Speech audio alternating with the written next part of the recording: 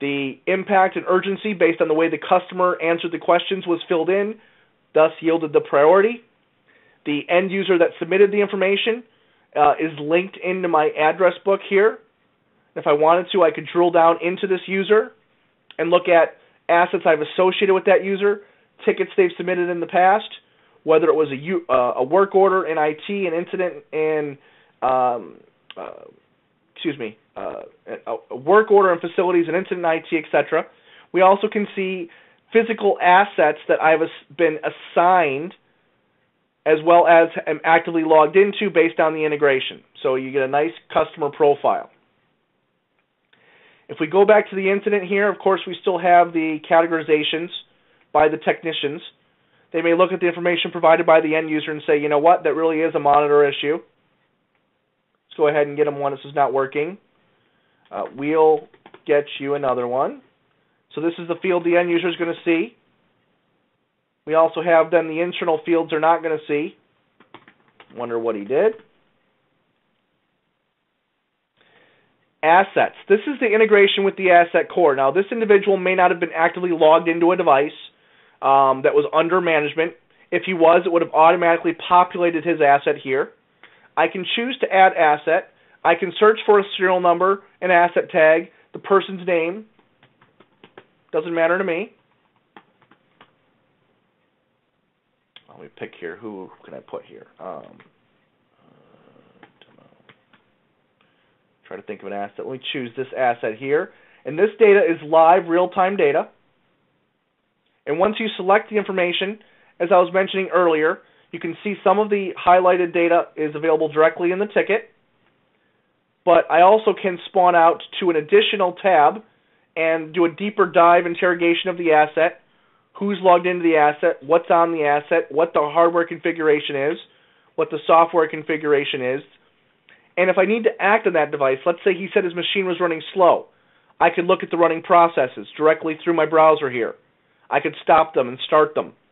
Maybe I want to spawn an advanced action, like user says their machine's running slow or they think they have a virus. We can initiate a virus fix, launch virus scan. Maybe they requested access to the network share, like in that new hire form. We can map a network drive. I'm just going to throw up a perform system maintenance to just show you very quickly that that action now gets logged against the asset and I have a record of it. Running low on time, let me flip back to the asset here. Let me talk about the impact analysis screen because I think there's something neat to be said for that. So let me very quickly just search for a server.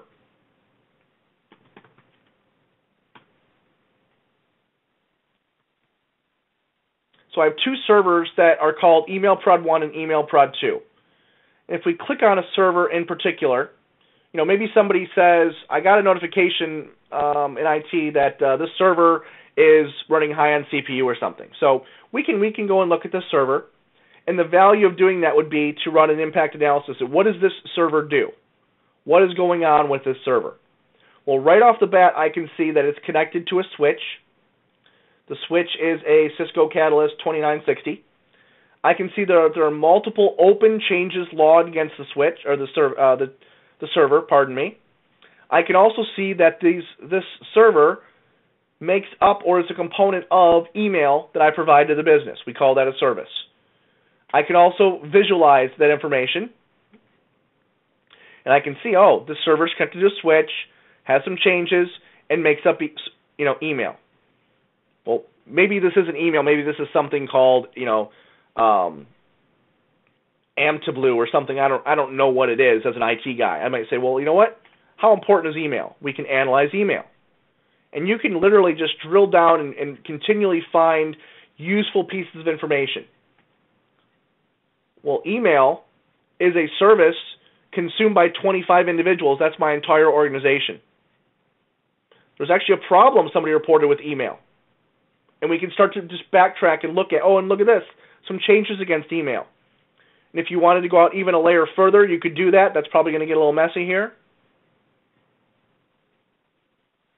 Yeah, that got a little messy.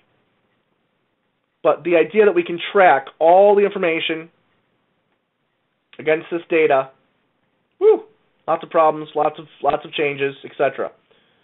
It's very useful at the first level. Oh, I went 3 levels. That's why it got so bad. Let's do 2.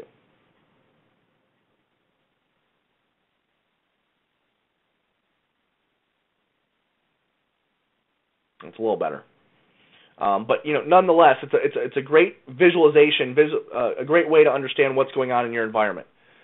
Very quickly now, before I let you guys go or open it up for questions, just reiterate and drive home the concept of the portals and the consoles. Let's say that HR was also using the solution. When HR logs in, they are taken to the HR portal. They're presented with the HR console. The HR console has things relevant to HR. We have HR news tied into RSS feeds. We have a corporate holidays widget. We have only the service catalog options that pertain to HR. We have the new hires that have been recorded. We have the cases. And if I click on, we have the FAQs, right? If I click on new case, you can actually see there is a new case form that HR does have to deal with, different types of requests, job changes, etc., versus the form that IT saw.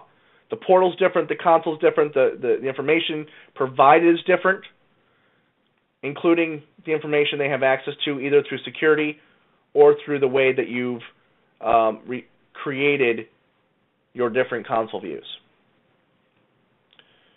All right, well, there's Johnny. I'm not sure why I couldn't see Johnny before, but one last thing before I turn it over to the mediator here is if we look at,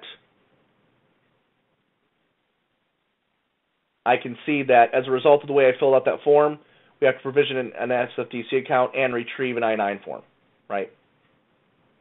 So different things happen for different reasons. Okay. Dick, do we have any questions in the room? We sure do, and thanks, Adam. Great job. I know we're getting close to the top of the hour, so if you all want to drop off, that's fine. But we'll stick around for a couple minutes and answer some of these questions. So if you have an additional question you want to submit, now would be a good time to do that. The first question that's up here is, can a new hire form take values passed on from external systems such as Oracle via CSV, XML, email, and so on? It certainly can, yes. So there are integration capabilities. For those familiar with version 11, they are the same, but they've been built upon. And what I mean by that is emails that are formatted in a particular way can automatically drive workflow. So if an Oracle notification said category equals X, priority equals Y, username equals Johnny, it would fill out those individual form elements. And when a ticket got created that met those required fields, it could spawn additional workflow. So most certainly. We do also have the ability to run rules on a scheduled interval.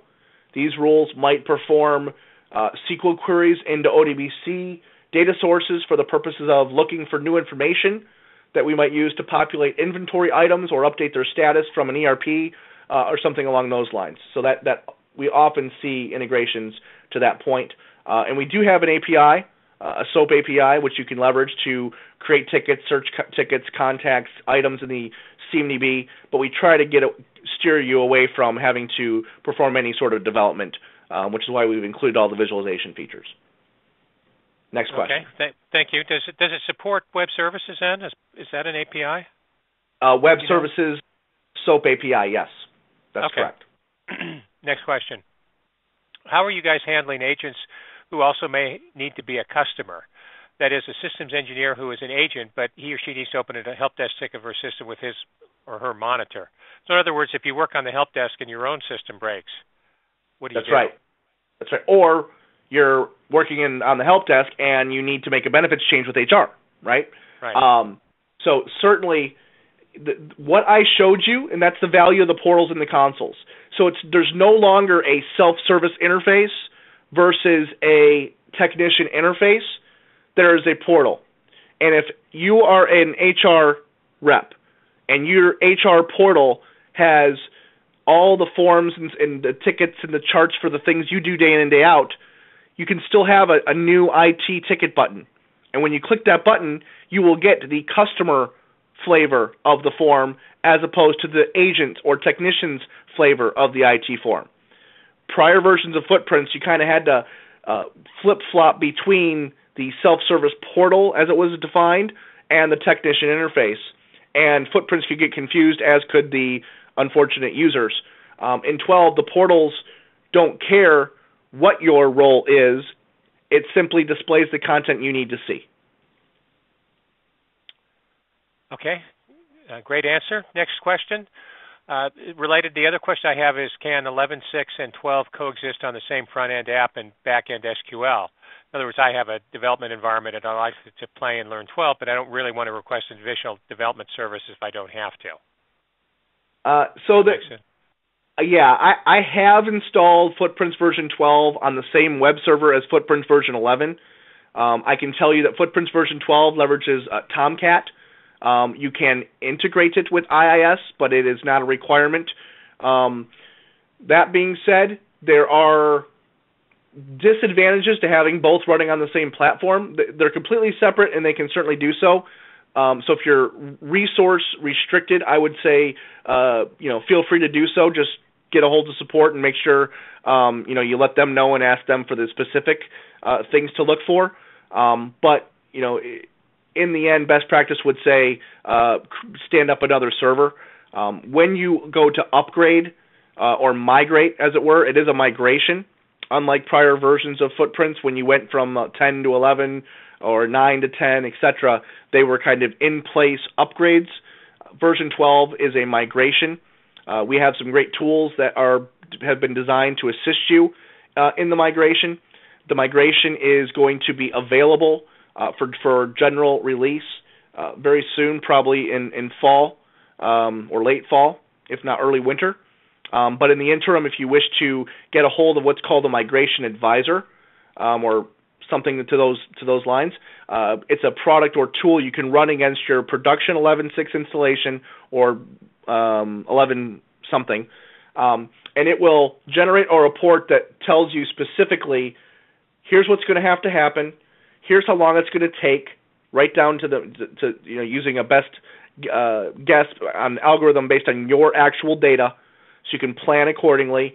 The good news is, a lot of the stuff that you had to call support and get a workaround to perform in version 11, we've built into version 12.